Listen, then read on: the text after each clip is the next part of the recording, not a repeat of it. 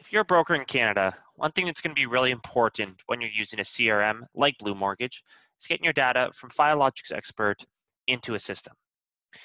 We're going to show you how you can do that quite easily within BluMortgage. So to start, what you'll want to do is just make sure that you've configured your import properly.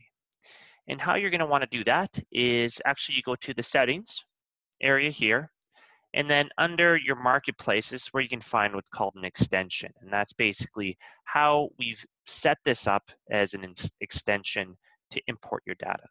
So I've come to my extension area, and here you can see there's my Filogix import extension there.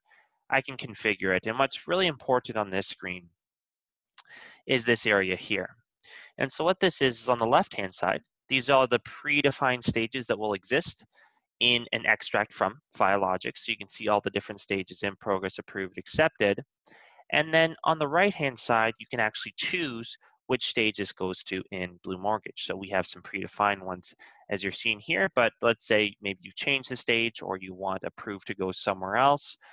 That's perfectly fine. You could just come in here and choose to go, okay, actually, this is going to go to underwriting in progress if you want to, for example. So that's the step one, making sure that the statuses in Filogix are being imported to the right stages in BluMortgage. Once this is complete, you could just hit save. I'm going to actually change this back, so I'll just say conditionally approved and hit save. So once you have your settings all set up, then you can actually work on the import.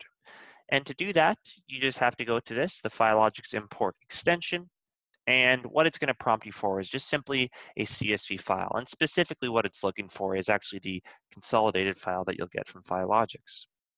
So to do that, we'll just hit browse. I've opened up a little screen here. I'm just going to select the right file. So I'll double click that. And you can see we start the upload. This takes about a minute or two, so I'm just going to stop the video and then I'll show you the end result.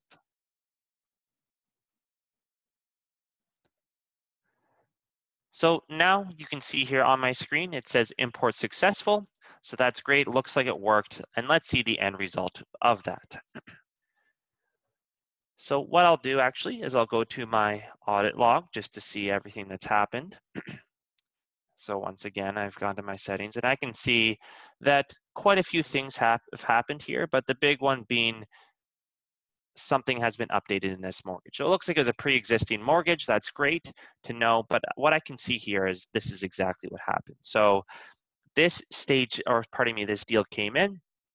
It came exactly in the right stage that I wanted it to, and every single one of the borrowers that were on this deal are now attached to it. You can see that here, all these different borrowers have been attached. If I click into a particular borrower, all of their details have been reflected, their mailing street, their phone number, their email address, even their date of birth. We can see all of that. And if I go back, that'll exist for each of the borrowers. Scrolling down, I get a ton of information about the deal itself. The amount of the mortgage, closing date, first payment date, maturity date, lender name, mortgage rate, all the things that existed in the file are now reflected here. So you can see how quick that was, how easy that was, and with that, you get a wealth of information that you can then use to start marketing to your clients. So this is a great tool, and one of the reasons that brokers all across the country are using BluMortgage to market and manage the processes for their clients. Thanks a lot.